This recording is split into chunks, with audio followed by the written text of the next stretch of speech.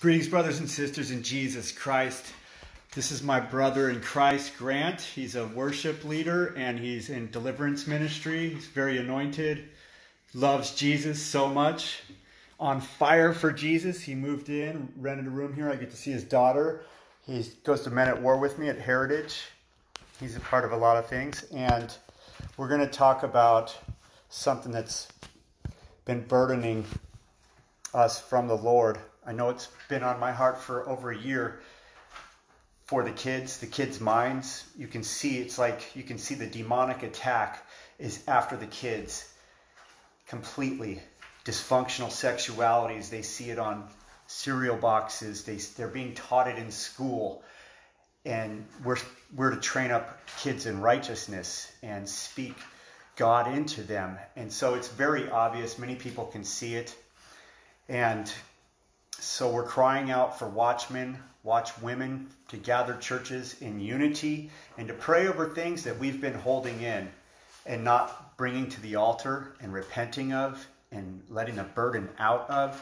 And so I want to start this with a prayer, and then we're going to get into Scripture to show how we're going to follow Scripture completely. Let every man be a liar but God.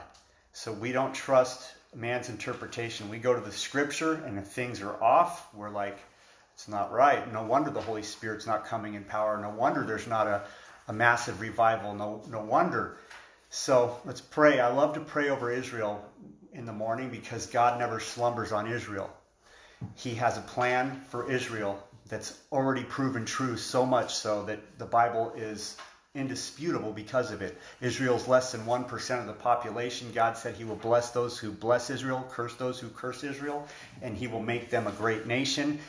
Less than 1%, yet they have obviously been blessed, right? And they've been scattered. So I pray, God, because God says he watches Israel from the Euphrates, all of that land.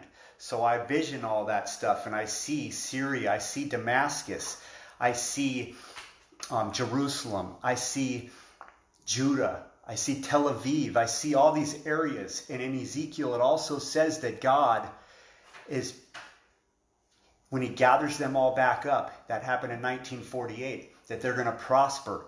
And we also see that there's going to be visions in last days. We see it said in Joel, and then we see it fulfilled in Acts, but that's a double fulfillment that's coming, that we see happening now with people getting visions in Iran that are turning to Jesus, people getting visions in Saudi Arabia that are turning to Jesus, and they are literally leaving family, they're leaving everything, and they're being gathered up by people that are out there, missionaries, and I talk to some of them and I pray over them.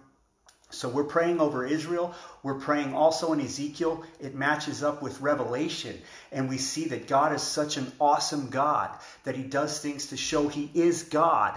And these nations that are going to be warring against Israel, some of them are going to realize, whoa, this is the one true God, and they're going to repent. And we can see that in Revelation. So we're praying over Israel. We're praying for the persecuted Christians in Iran, in China, in Hong Kong, all over that whole area. We're covering it with the blood of Jesus to start this, and then we're bringing it to the inside of our cup, and we're saying, we're crying out that the corporate body of Christ would be able to preach the word boldly forward and not be hindered by fear of man. That's the enemy trying to trap us into, what are they going to think of us if we're this bold?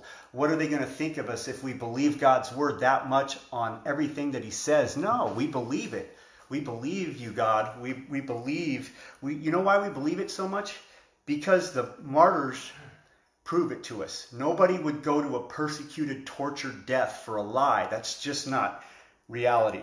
So I'm going to start with prophecy and how Paul talks about it and tells us and gives us instructions. This is, so you can do your own. I'll put links up after the video is done. 1 Corinthians 14. So Paul's telling us to search after these gifts. Let me see if I should start on chapter 12. Yeah, chapter 12, 1 Corinthians chapter 12. So he's saying, seek out these gifts. We want these gifts, Lord. We want you to pour out all these gifts on us. We're hungry for it, Lord. The Spirit of God, we want it poured out. There's diversities of gifts, but the same Spirit. Different administrations, but the same Lord. Diversities of operations, the same God worketh it all. Manifestation of the Spirit is given to every man to profit withal. For one is given by the Spirit of the word of wisdom. So it starts with wisdom. Wisdom of God is word. To another, the word of knowledge by the same Spirit. After that, we're getting into faith. Give us all these, Lord. Give the body all of these. Wisdom, knowledge, faith. And then we see some more gifts. Healing. Healing would include deliverance, miracles, prophecy, discerning of spirits. So being able to see that, oh, that's not of God. Diverse kinds of tongues. Okay, so these are the gifts that we're praying and seeking that Paul's talking about. Now I'm going to go to Corinthians chapter 14 because there's explicit instructions. This is all to edify. The word edify in Greek means to build up into holiness so that the Holy Spirit is not grieved.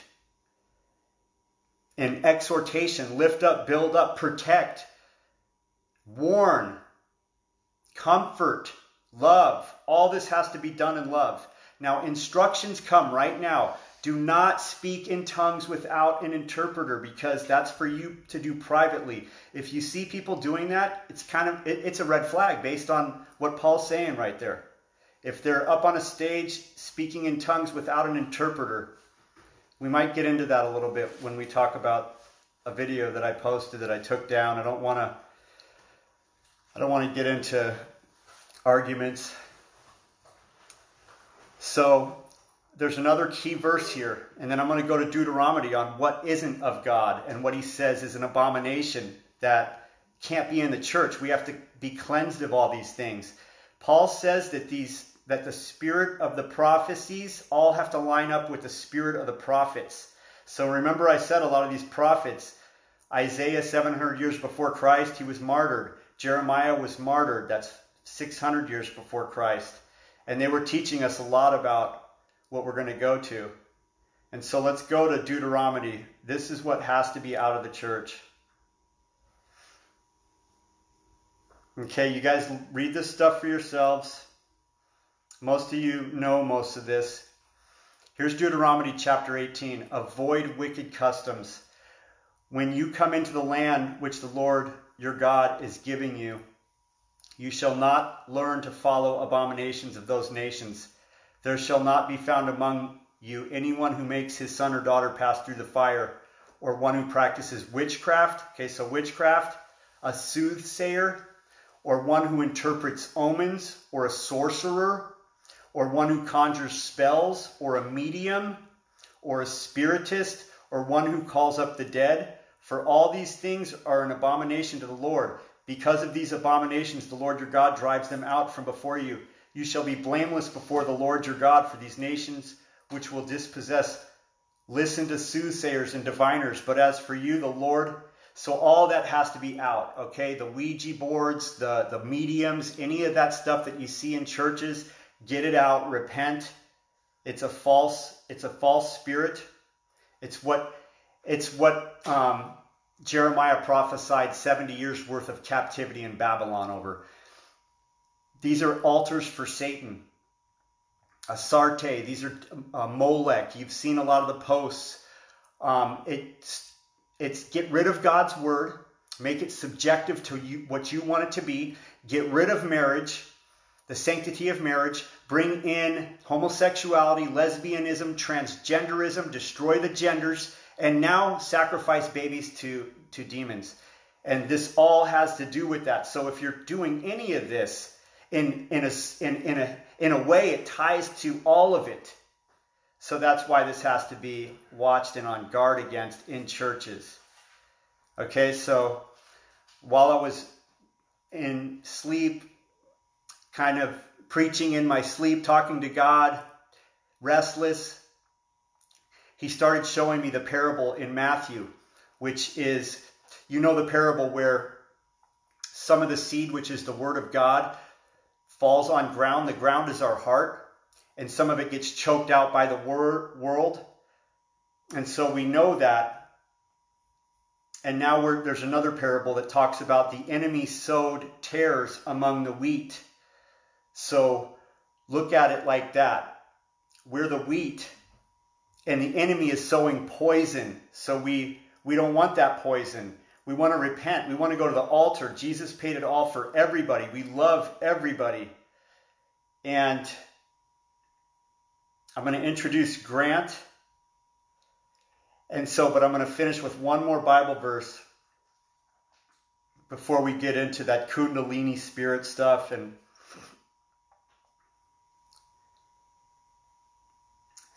so we're either buying from Jesus and what he did, or we're buying from the beast system in the world. And Jesus tells the church of Laodicea, I counsel you to buy from me gold refined by the fire, that you may become rich, white garments, so that you may be clothed and your shameful nakedness not exposed, and salve to anoint your eyes, that you may see. Those I love, I rebuke and discipline. Therefore be earnest and repent. So we love Jesus so much, you guys, that we want to see the body of Christ come together. We want to see the body of Christ pray over things like suicide, like prescription drug use, like what the kids are being taught at schools, whatever else the church has, and come together and alternate at different churches and just get stuff out and say, look, we see things that are wrong, and we feel like we're kind of fake showing up to church, singing praises, and then going back out and buying from the world. So that's where our heart's at. If any of your guys' hearts like that, encourage us, think about it, pray on it. Paul also says we prophesy in part. So all the prophets in the Old Testament, they all had a different part of Jesus Christ and different parts of prophecies that started to unfold later. So the Kundalini spirit, I don't even want to really get into it, but my discernment, I'm a discerner of spirits. I could see that it's an unholy spirit. I see chanting. So what we read was that you don't do that. You don't do the chanting. You don't do that stuff without an interpreter, because then we're like, well, what's really going on? And then they push things into people. So I'm going to let Grant speak on that. He's a deliverance minister, and he's been to a church. I think it's called Iris. And we're not going to name tons of names and turn this. Name it. We're not going to name it. We don't need to name names. Name it. Yeah. Emmanuel, children of God. I'm just excited for what God's doing in our church, in our hearts. We've got some revival going on, but there's also what the Bible talks about, that there's going to be doctrines of devils and seducing spirits. Kundalini is a seducing spirit. It's a New Age movement, Kundalini awakening, third eye awakening. And it's basically a Hindu spirit. It's a Hindu demon. It's a Hindu serpent spirit is what they're taught, that it lives. They teach that it lives in you already, and they just activate it. So basically it's imparted. It's not already living in you. It's imparted to you from a guru. So if you're into the guru stuff or the Hindu stuff, you can go see the guru, and then they can impart that into you through Shaktipat Dispa. They'll touch your head, and then it imparts through them. They're the one that carries it, and then it spreads through contact to the other person that they're trying to impart it into, who's seeking, the third eye awakening or the Kundalini awakening. And so it's a copycat of the Holy Spirit, and some people have brought that to church. That happened in the 90s, the Toronto outpouring. It spread to churches in the Midwest. It's in churches in California. The two churches I saw it at were in the Central Coast, in Grover Beach and in Nipomo, and they were not very big churches. But I'd researched the way that the manifestations look. I've looked at gurus doing the Shaktipat Dispa, imparting it, and doing Kundalini awakening. Then I've also looked at other quote-unquote outpourings of the Holy Spirit at some churches from the Toronto Blessing and other pastors that were there that have spread that to their mega churches in the Midwest and whatnot. So there's certain things, they call it kiras. The shoulders will start to spasm. Kiras, it's an uncontrollable spasm that happens. There's also rhythmic swaying in a circular motion of the body and head. And then there's, can also manifest with people dropping to the ground unconscious and kind of just spasming on the ground, which isn't a move of the Holy Spirit. The Holy Spirit is peaceful, it's in order, and usually when you're praying for the Holy Spirit, there's repentance involved. You're praying in Jesus' name. You're asking for the Father to do the will, and to deliver the Comforter, the Paraclete. You know, the Holy Spirit is the gift from the Father. And so it will actually, the Holy Spirit will actually come to your house straight from the Father, and no one has to touch you or impart that into you. That's already happened to me a couple times. Which there's a whole another set of things that needs to happen within the believer's heart to get to that place where you're ready for the Holy Spirit. You got to get saved, then you got to get sanctified, then you can ask for the Holy Spirit, and then God will give that to you because He wants you to do the Word with the Holy Spirit. The baptism of the Holy Spirit is not for you to just have an encounter with the Holy Spirit. The baptism is for you to go out to the ends of the world, preach the true gospel, heal the sick, raise the dead, cast out devils in Jesus' name. That's the actual gospel that the disciples who became apostles did. Crazy, Lord. Crazy, so Lord. in Acts 2:38, I wanted to read that. That's something that just really, you know, kind of exemplifies what right when the right when the Holy Spirit poured out, like Jesus had said, when the Pentecost happened, Acts 2:38, Peter said to them, "Repent and be baptized, every one of you, in the name of Jesus Christ, so that your sins may be forgiven, and you will receive the gift of the Holy Spirit." This was right after everybody started praying in tongues up in the upper room, and everyone was wondering what is going on. But they heard the apostles speaking in different languages, but they were all Galileans, so they were confused. Are they drunk? What's going on? They're being drunk in the Spirit's not a spiritual gift. That's the thing that people made up to cover what the Kundalini is doing at false anointings and false outpourings. There is no drunk in the Spirit. That's not in the Bible. But you can receive the baptism of the Holy Spirit, and you might tremble in reverence, but it's going to be a very orderly, peaceful thing. You're not going to be afraid. You're not going to be scared.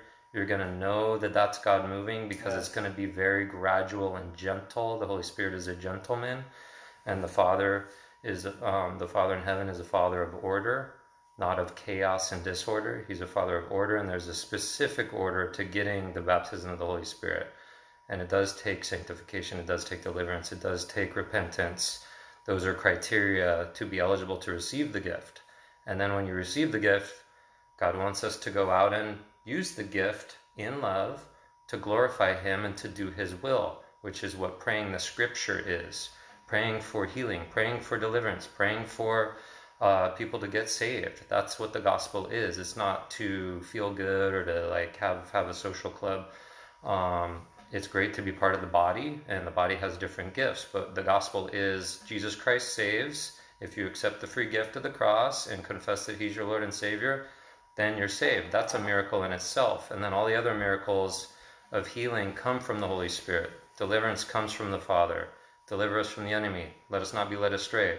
So when the Holy Spirit indwells, we're not going to be led into the lie of the enemy, and that's part of getting delivered, is figuring out where the beast system, the fallen world system, has tricked us into believing the lie, so that we can unplug from that and look at the Word of God and see, where did the world trick us? Okay, wow, that doesn't line up with the Word of God. I need to renounce something in my life. Turn away from that. That's what repentance is. Turn away from that sin and that lie and go to the cross, and then Jesus Christ can forgive us. Then we can bind demons. We can loose angels. We can loose Holy Ghost fire. That's scriptural. We can bind and loose. Whatever we bind on earth is bound in heaven. Whatever we loose on earth is loosed in heaven. Jesus gave us the keys of the kingdom, okay, as repented, Spirit-filled believers. And so Kundalinis are a demon, and it's a copycat somewhat of Holy Spirit, and kind of there's an emotional feeling that people get when they get the Kundalini. If you look at people's third eye awakening testimonies, usually it's not a pleasant experience. They're either burning or itching all over, everywhere where they have skin on their body for a couple days in a row, and they're kind of not having a great time once the third eye is awakened. But it's basically a demon coming into you, and it's tormenting you.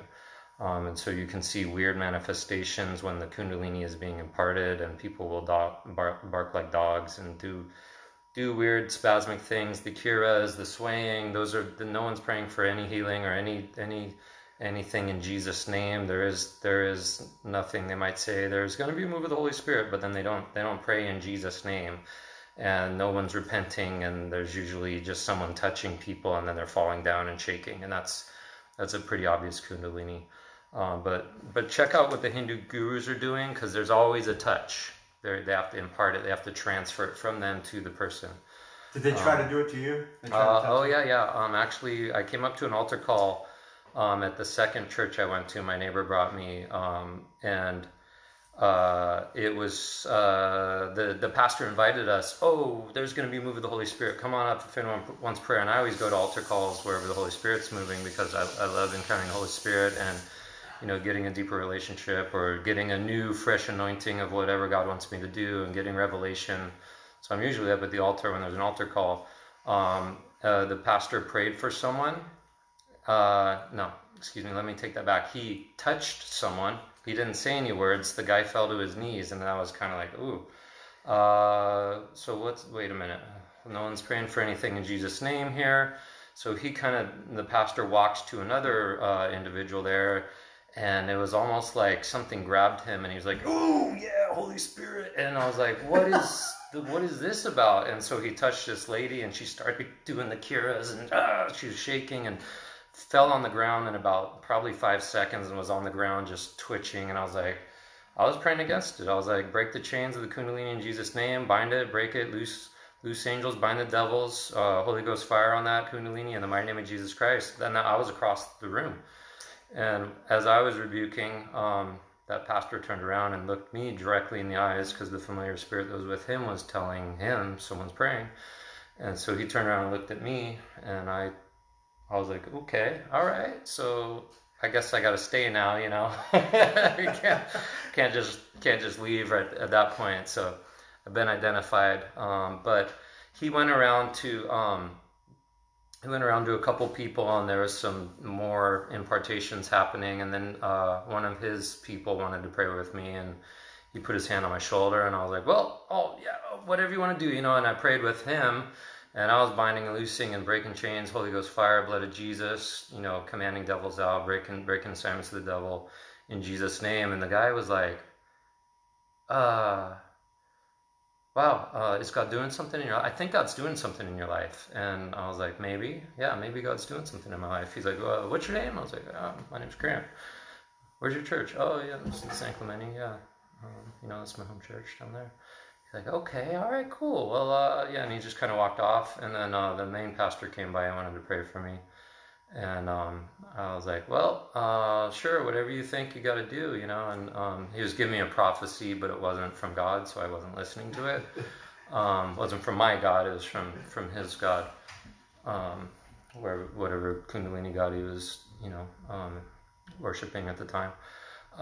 Anyway, so he gave some words. I didn't listen to that, but I did want to stand my ground and not run out of the room, just because there's some devils in the room. That's kind of not the way to engage the enemy, is to be bold and not fear, and we're suited up in spiritual armor. Yes. We've got the sword of the Spirit, and when we pray out to bind and loose, and we know that we have authority over the devil in Jesus' name, because that's what Jesus said he gave us as believers. We start releasing the sword of the Spirit, and we start commanding chains to be broken in Jesus' name, loosing and binding, loosing angels, binding demons, loosing Holy Ghost fire, loosing the blood of Jesus Christ. The demons can't do anything to that. So he was trying to impart something, and that didn't happen. He was trying to impart it to my neighbor. It didn't happen. And then he was doing it to other people. They were spasming and falling on the ground and crying. And I was like, let's go. I'll tell you about it when we get out. So we left. I showed him some videos of Shaktipat Dispa, some of the things that the gurus are doing. And he was like, Yeah, I kind of got a weird feeling from him, and he told me things no one would have known.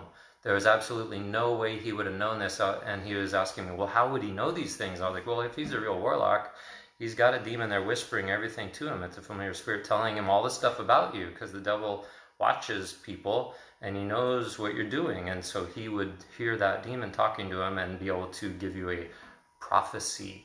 And so that's probably what was going on. Yes, spirit of divination. Yeah. So he's using seducing spirits, which that's what Kundalini is. That's why any mediums are bad. Yeah. Any enneagrams, anything like that is like sorcery. Drug use goes with it. These are kids we're talking about. Yeah.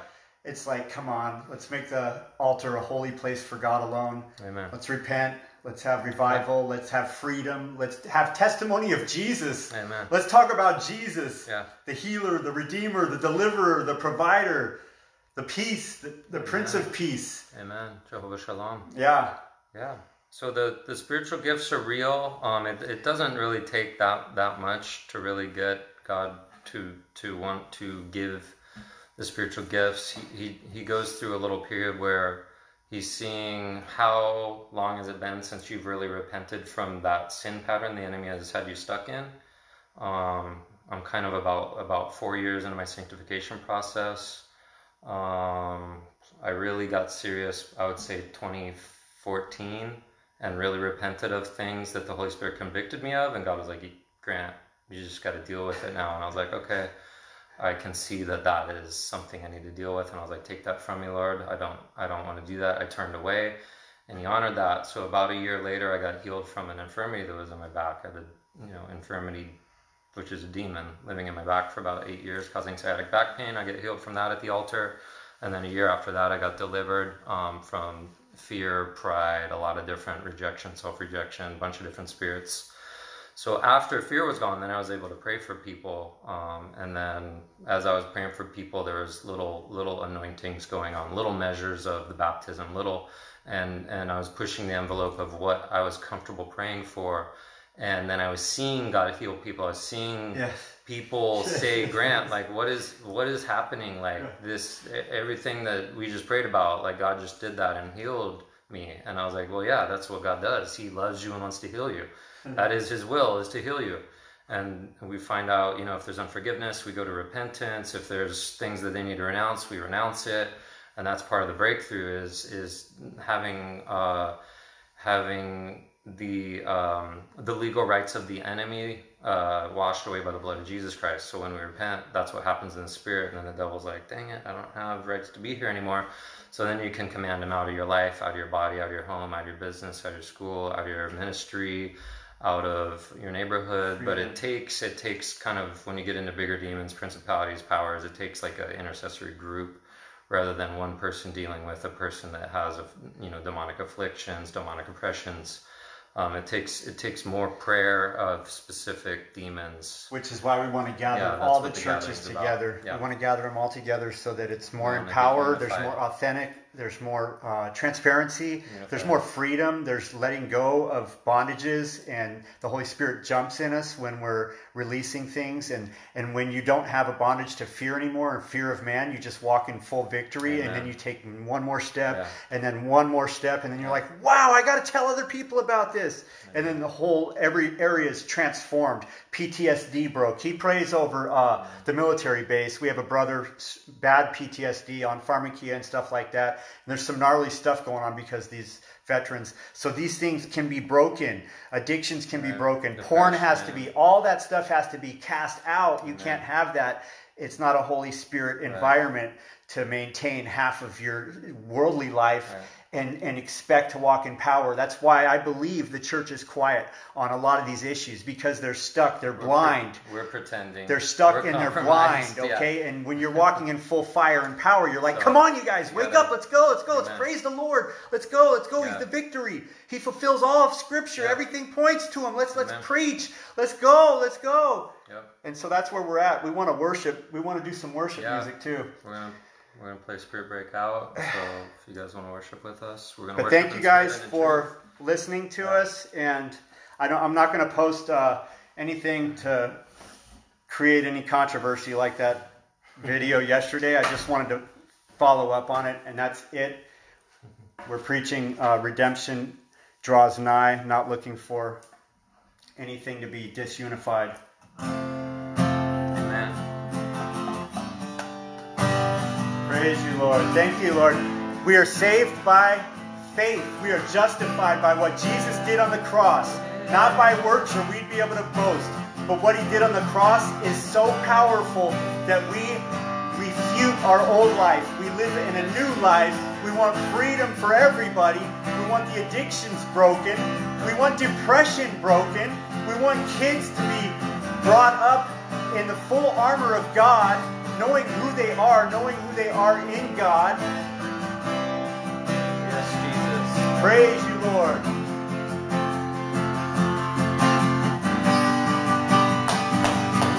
Praise you, Lord. Thank you, Jesus. Woo. Spirit, break out. Woo. Addiction broken. Break our walls down. Spirit, break out. Heaven come down. Praise you, Lord.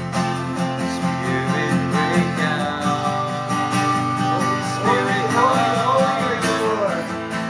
break our walls down. Holy are you, Lord God Almighty. Spirit, break out. Woo. Heaven come down.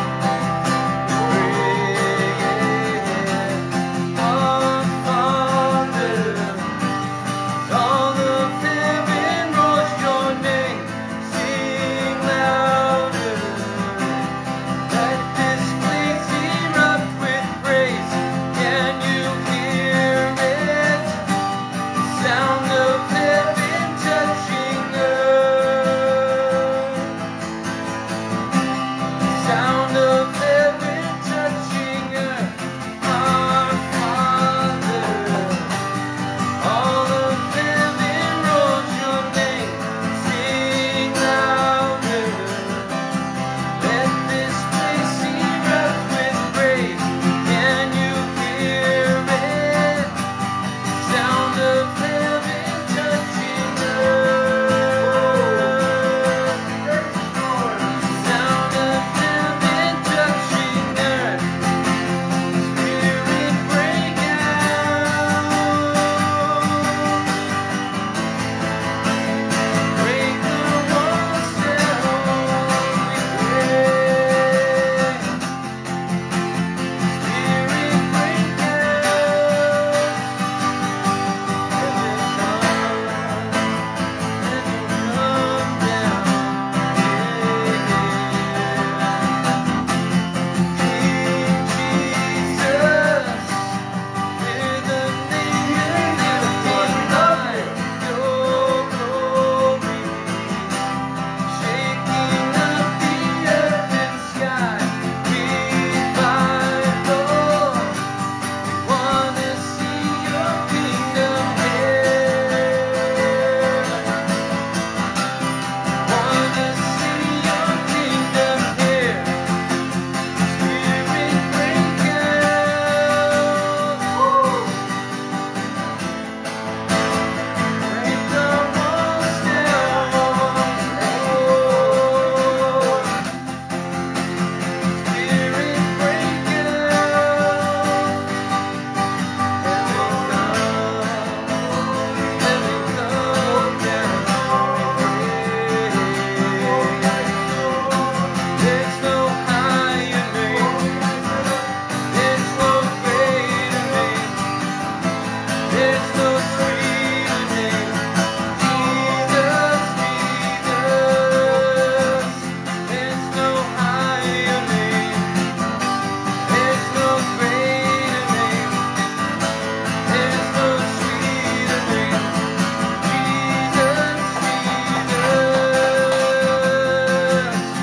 Spirit, break out.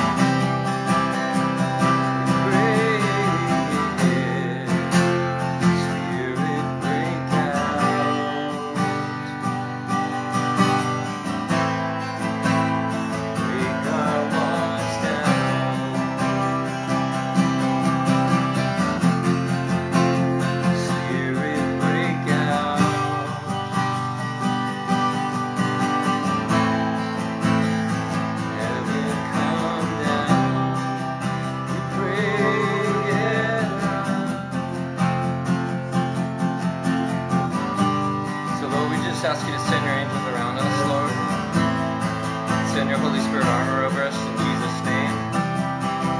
Lord, we rededicate our hearts to you. Yes, Lord. Yes, Jesus. We go all in with you, Lord. Yes, Lord.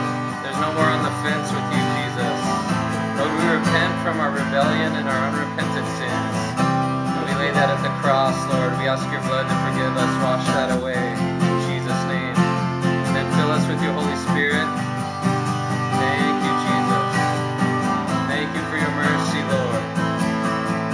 Lord, when we humble ourselves before you, you are faithful to hear us. Woo! Yes, Jesus. You're so faithful. You've done so much already. And you said greater things you shall do. We shall do now that you've gone to the Father. Praise you, Jesus. You didn't leave us alone, Lord. You gave us the Holy Spirit. Praise you, Jesus. Loose your angels around us, around our churches, Lord. Praise you, God.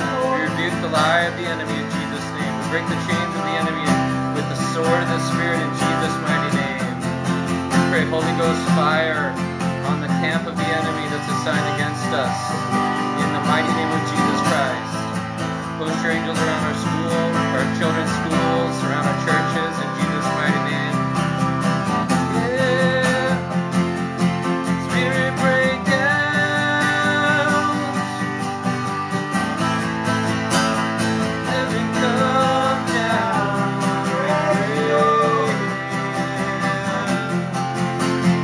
Spirit break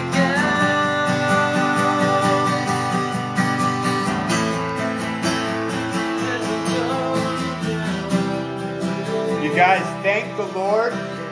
Thank Him all the time, and your fear will go. Even if you're going through a struggle, thank Him for it, because that shows God that you know that He's in control of everything. So like when something's going wrong, say, wow, this is an opportunity to show God how much I trust Him. I thank you and I praise you, Lord, for the high ups and for the low downs. Lord, we want to pray for any marriages right now, that they would be repaired, reconciled, that they would be softened, that there would be no more fighting, that the fighting is of the enemy. He wants you back and forth like a ping pong ball arguing instead of just saying, I'm sorry. So we're praying for marriages. We're praying for people who are struggling with illness, that the Lord would show you that He is in it and that He can beat it. He will break it. You'll either be healed here or you'll be with Him in heaven. And even the people that were healed through Jesus, they ended up going to heaven. So it's a temporary healing we have here. We get our redemption eternally there. God bless you guys. Be encouraged. Be empowered. Thank Him in all things. Just keep thanking Him. Depression flees. You just keep saying, thank you, Lord. Praise you, Lord. You're so good.